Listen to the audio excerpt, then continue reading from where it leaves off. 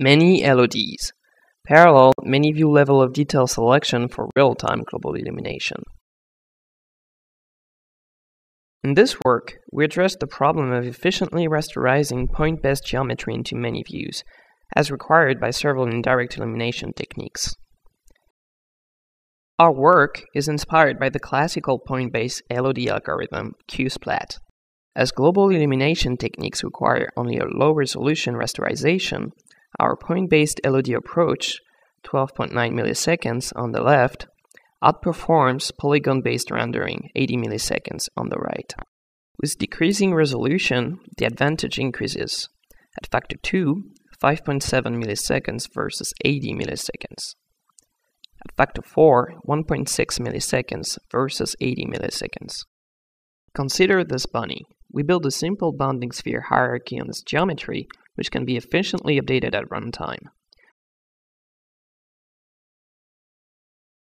Computing a cut for a single view means to extract the level of detail from the bounding volume hierarchy. When multiple views are used, we find all their cuts using a single fine-grained parallel approach. Once such a cut is computed, it can be rasterized, for example into the many virtual shadow maps required by instant global illumination. Here is a scene with a dynamic light source, and with more than 1 million surface elements. The resulting indirect shadow maps are of high quality in contrast to existing approximate solutions.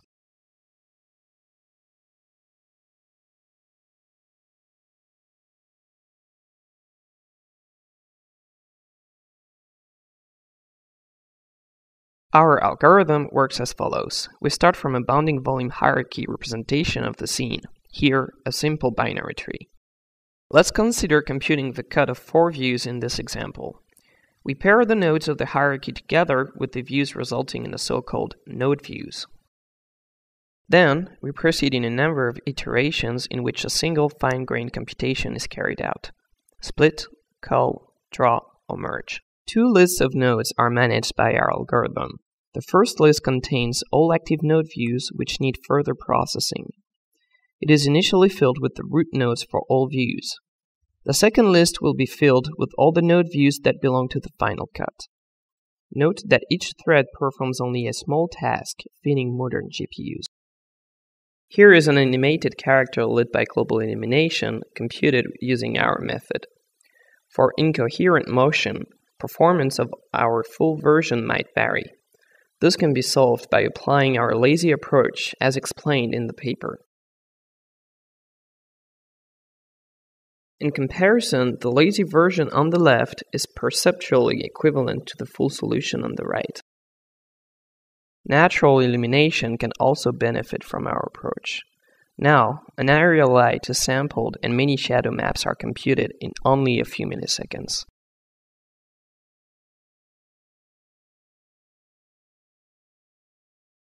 The light can be changed dynamically.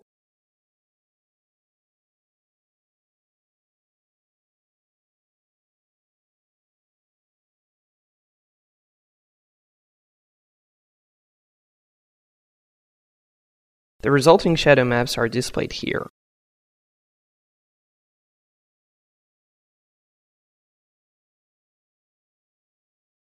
Further, our approach can be used for reflection and refraction mapping involving a high number of complex objects. For each object in every frame, an environment map is rendered which contains all the other objects. The maps are displayed in the inset figure. Now the environment maps are used for reflection and refraction mapping.